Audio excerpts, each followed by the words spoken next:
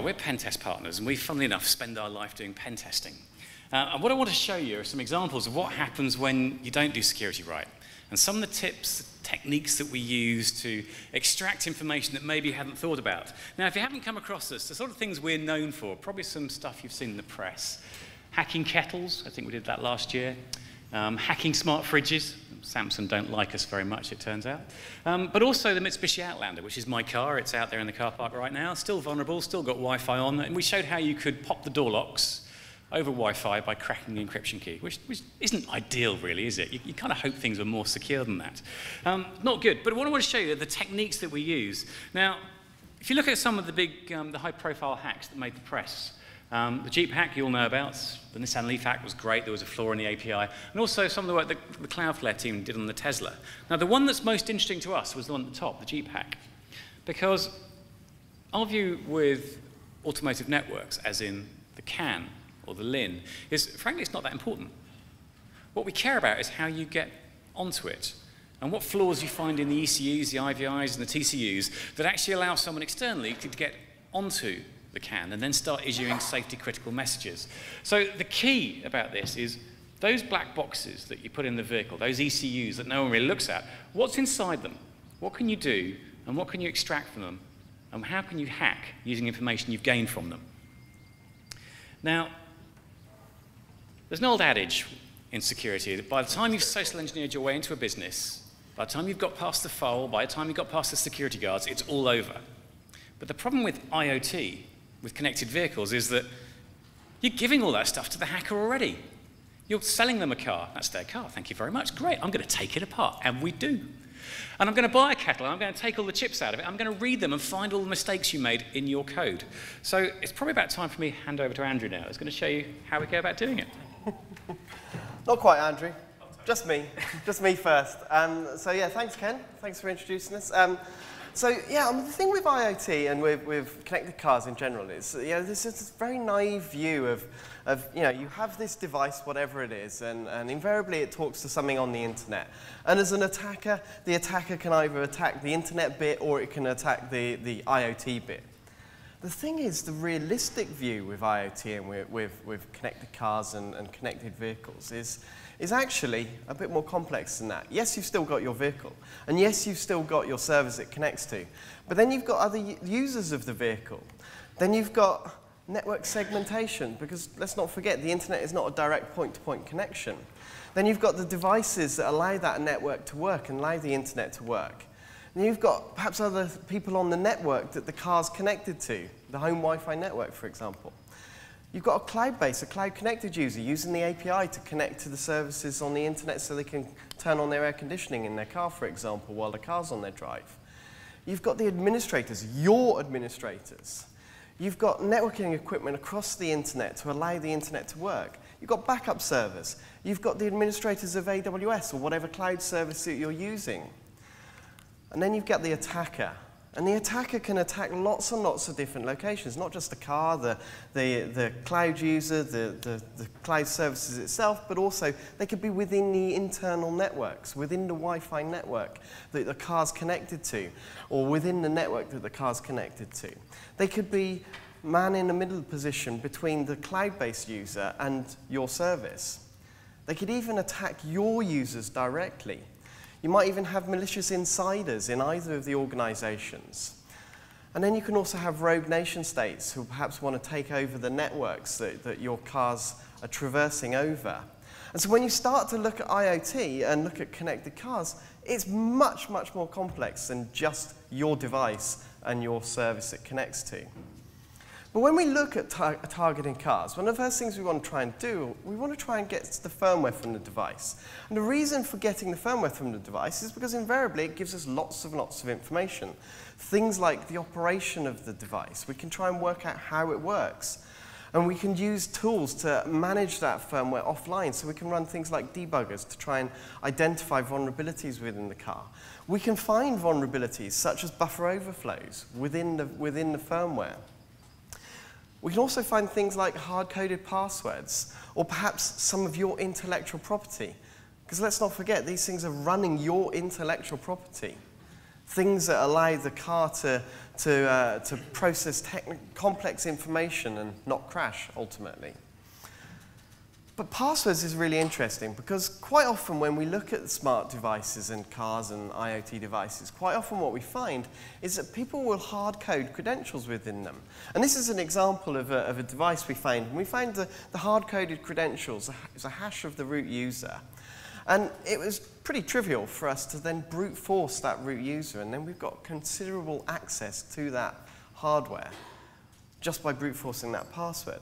The problem with these sort of devices, with firmware specifically, is developers have this view that their code is somehow hidden. No one can see their code, no one can find their code, and as a result, you find some rather amusing things in there. This one here, someone's decided to write some code which uses the unhandled shit status for SSL. Not entirely sure what that's supposed to do. It's some kind of poor SSL communication that the developer really didn't want to work. Or this one, I really like this one. This is off a thermostat. And this is a thermostat where it's got a screen wiping thing, so it changes the screensaver. And there's like 3 different modes, and the fastest one is son of a bitch mode, which is just brilliant. I love that. But the other thing is, sometimes developers do get it right. They do a really good job. And this is some really interesting code we found from a device. And what we found is that, actually, they do a really good job. They validate a password that is actually correct before they actually let someone log in, which you'll be surprised how often that doesn't happen. And so, that's really cool. Except when you come to change the password, they don't actually check that the password you're putting in as the old password is actually correct. So it means that anyone can just change the password of any user without any validation that that user is authorized to change that password. So when we start to look at devices, one of the first things we'll do is we'll try and do some open source intelligence gathering. And the great thing about selling things in America is that you're required to register anything with a communications device with the FCC. And they publish all of their information on the internet. So you just need to search the FCC for really cool information. So we just did a quick search here for Daimler. I hope, is Daimler in the room? Hopefully not. So we did a quick search just to see if we could find any information on them. And we just grabbed the first thing we could find, and we get loads of really, really detailed diagrams of sensitive things that you've put into your hardware. And it's free of charge to obtain this. We can also use other services like Market, for example. Market is brilliant. They do teardowns of so many things. And yes, you have to be a subscriber to gain access to it, but you can get a lot of really sensitive information. And this is a great example here. We've got a really high-resolution picture of a particular piece of hardware. If we zoom in a little bit on this particular chip here, we've got model numbers of the chip, but not only that, this is a really, really sensitive chip that, highly protected. You're not able to see this ordinarily. But the other thing is you can also, in a lot of cases, get schematics of how the system works. And that makes our lives really, really easy when we kind of move from that logical approach, the open source approach, to actually doing testing itself and examining the firmware. And I'm going to hand over to Andrew to kind of run through his bits now. So traditionally what we've done with hardware testing is we've approached everything as a black box. We've taken a TCU, just an example here, a telematics control unit, and we've looked at the external interfaces. So we've got USB, CAN, Wi-Fi, and GSM. We've tried hammering it from the outside. But what we really want to do is look inside that box, and that's what Tony started looking at there, by getting that diagram to see what was inside. So what we can do is we can break it down. So we've got the flash, so that's like the hard drive of the device. So we can get the firmware from there. If we can take the firmware from it, we can also reprogram firmware back onto it, so we can modify the firmware. In terms of UART, that's a serial console. Nearly all Linux-based devices just have a serial port to allow you to connect to them. Quite often that just allows us access to the OS straight away. The RAM's great. Most things encrypt data, so they either perform SSL, the S in HTTPS, or they store secret keys. If we can access the RAM on that device, generally those keys will be available, and that decrypted information will be in the RAM.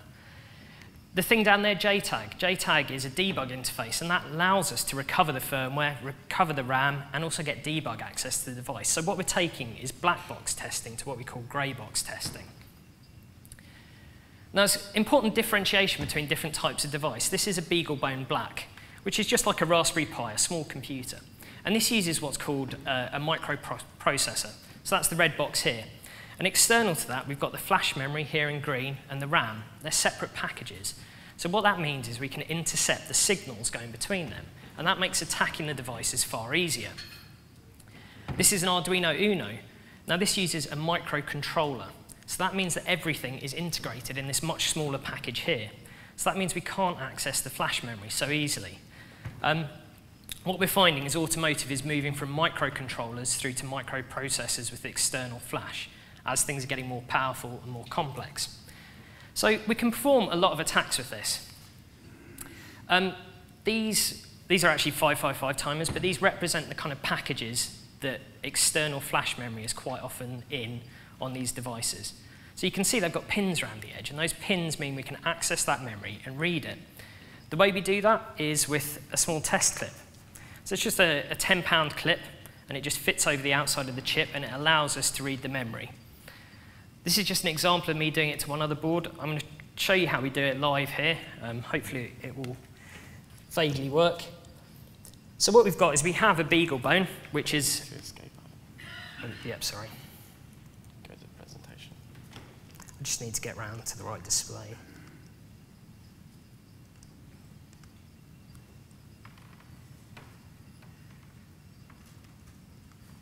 There we go. What we've got is, it's called a BeagleBone Black, and it's just like a Raspberry Pi. And what I can do, I've got a target device here, which is essentially, it's a digital video recorder. The reason we've gone for a digital video recorder is they're actually very similar to a lot of automotive components. We've got the main processor here in the middle, we've got the RAM to the side of it, and the flash chip's actually on the other side. So I'm just going to turn it over.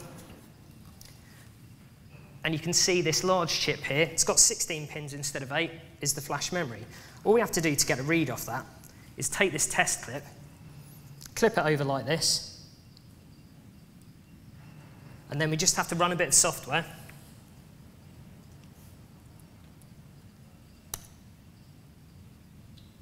Which hasn't worked here, but that's fine. What we can do is we confirm the firmware that we've read is genuine. So we're just going to take that file that's been read from here onto that device, and we can just scroll through it looking for strings. And you can see we've got normal strings there. We know we've got a good firmware read from there. So that's just one way of pulling firmware off one of these devices. But we've got another technique that's quite helpful. It's what we call glitching. I'll just jump back to the slides.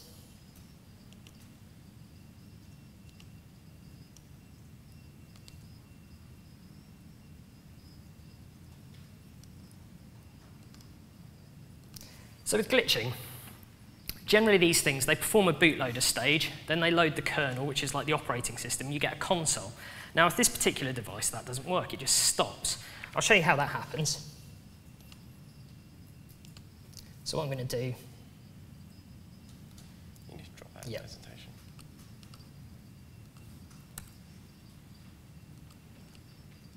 I'm just going to boot this DVR. We're connected to the serial console on it.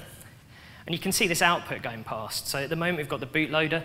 It's going to take a few seconds, and it's going to say kernel loading, and then it's not going to give us a console. So we can't really do much with that. We can't log into the device, and we can't get the firmware. But there's ways around that.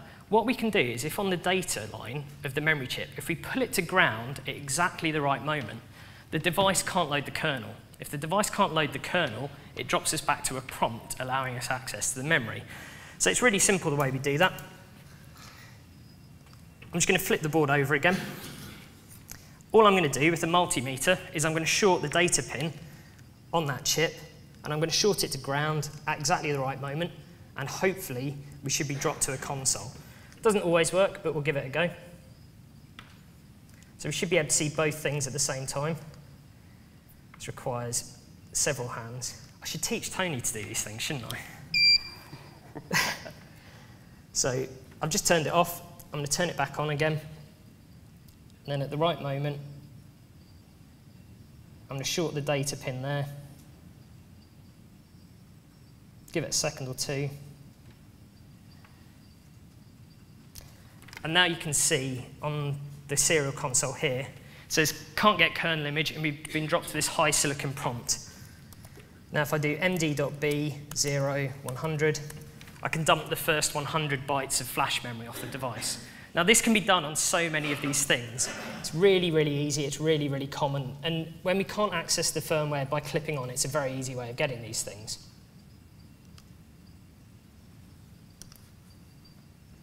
So we talked about JTAG as well. Now JTAG stands for Joint Test Action Group. What that really means to you is it allows us access to the flash, the CPU, and the RAM of the device. There are ways of securing it. But what we do tend to find is that sometimes it's difficult to find JTAG pins. It's a hardware interface, so we need to find pins into the device to access it. It can be really easy. This is a USB modem. We open it up, and we quite quickly see these series of test pins. That shouts JTAG to me, and indeed, on this, they were JTAG pins, allowing us access to the firmware running on the device. However, we move back to our DVR. JTAG's not obvious on here. We can't see where the pins are. We went through everything exposed, and we couldn't find anything. So we can reverse engineer the PCB. What we want to do is we want to take all of the components off it. We want to see the traces on it. The way we do that is with a toaster oven. So these are about £30 on Amazon, so they're not expensive. It's probably not the most finesse technique ever, but I literally put the whole PCB in the oven, heat it up to the melting point of solder. When it's done, I give it a really, really hard whack on a piece of wood, and all the components fall off. We end up with something that looks a lot like that. So it's a bit messy at the moment, but we can start to see the traces. We can see how everything's connected together. They're still not that clear. So what we can do then is we can sand the board away. So we can use wet and dry paper, and we change that green, like that, into lovely clean copper. We can scan the board in. This is just with the normal flatbed scanner, and we're actually getting a good level of detail now. We can post-process that, and we end up with this lovely image. And this is just brilliant. All I've done is I've used the fill tool to trace the tracks on this. So we knew where ground was, so we fill the whole ground plane with green. We know where USB is from the ports, so we fill them with purple. We know that the RAM chips are here, so these blue traces are RAM. These, I can't remember what they are. This is out to a video coprocessor. The yellow ones are HDMI. And what that's allowed us to do is isolate certain pins off this chip. And it's got 400 odd pins on it. So without this, we wouldn't really know what we were doing. We wouldn't be able to find these JTAG pins. It's still quite a long and involved process. Things get more complex, though. Some devices have multiple layers. This actually has 4 layers, this board. We don't really care about the inner layers. The 2 outer ones give us nearly all the information we need. But what we're starting to use now is X-ray. This is just the kind of X-rays they use for inspecting assembled devices. So here, this is again looking through a BGA package. So you can see all the balls, and you can see where the traces are going. Now, it takes time to decode this, because you don't know where everything is. You can see how complex this can get. This is a modem out of a TCU. So it's got 4 significant-sized BGA packages that are of interest. It's got 10 layers on that tiny board. It's a lot of work to reverse engineer something like that. But we will find it. Now, in terms of getting that, once you've got that firmware, we want to turn that into a file system. And this used to be really, really complex. So you had this binary file, and you have to manually work out what's going on. But because hardware hackers are getting so involved with this stuff, what we've started doing is using a tool called binwalk, and I'll just show you how simple that is. What binwalk does is you provide it with a binary file. Wow, that's a lot there. You provide it with a binary file, and it will extract the file system using signatures. So it will just look through looking for certain words, and it will see that right at the beginning of this file that I pulled from a camera here, it's got a thing called a YAFS file system, which is a common embedded file system. It goes through and it finds all the other strings and things there as well. But the end result of that is we end up with a directory structure. So if I go into app here, we've got all the binary files. We've got all of the scripts that run this device. So we've pulled them off a camera from the physical chip, and now we've extracted them. We can now examine them and look for bugs.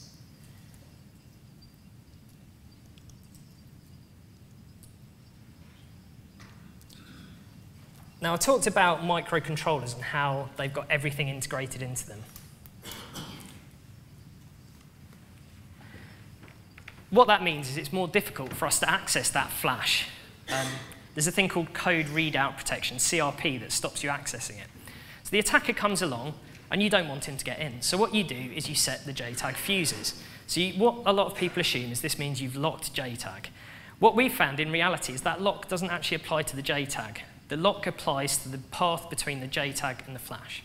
So we can't read the flash, not directly. We can work around that.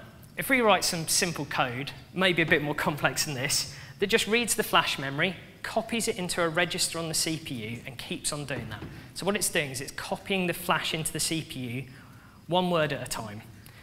We can load that into the RAM of the device because JTAG still allows access to the RAM. The CPU will then execute that code, which will copy the flash into the CPU and then out via the JTAG, and the attacker's got the code. This is incredibly common. We've got tens of different bypasses for different chips, and the number of times we've seen vendors just say, how did you get the code? And it's like, well, we're tricky guys, we know these things. So why would we want to do this? This is just a really quick example of why we want to get access to firmware. When we look at TCU, all we see is a connection going out somewhere. It's sending its telematics somewhere, and things are coming back to the car, but we can't see anything else. We want to climb inside that black box. And what we see inside that black box first is a GSM modem, establishing a connection out. Inside there, you've got the point-to-point daemon, creating a mobile connection, an APN connection out to an APN. So that's how the data's getting out, and we can now see that. Within there, we've got SSL, so that's the encryption as part of HTTPS. That's actually going out to another server entirely. And then within there, the telematics client is sending its requests through to that telematics server. Now, this is great. This allows us to understand the plain text telematics communications by breaking into this box. But it gets even better than that. Sometimes it can have wider implications. What we found recently is that an attacker can actually access other servers through that APN that's on the internal network. That can have serious implications. But the end result of all of this really is these kind of hacks where people take over cars. And I think I'm going to pass back to Tony. Cool. So, yeah, there's a lot of things that we can do once we got the firmware, but I guess the key thing really for you is, how do we go about kind of fixing that? And, I think the first and most important thing is you really need to assume that your firmware is not secret. People can gain access to your firmware. And so, the thing to be aware of is, we all expect that you will have vulnerabilities. Everyone should understand and realize that they will have vulnerabilities. You need to have the ability to fix those vulnerabilities. And I think I talked about this last year, having the ability to remotely update your systems. You'll be surprised how many cars claim to have the ability to remotely update their firmware, but not everything. And it's very important you have that ability to do that. There's also, don't just rely on code protection, because we can bypass that, code readout protection. Of course, we can bypass that. The other thing, I said it last year, I'll say it again this year, OWASP and the IoT Security Foundation, outside there, they will help you with defining the best practices for your systems. If you are using outsourced developers, make sure that you've got security defined in your contracts and you've got the ability to audit that. And then finally, test it. It's so important to test every aspect of your systems that you're building, because attackers have your code. And yeah, that's pretty much it, really.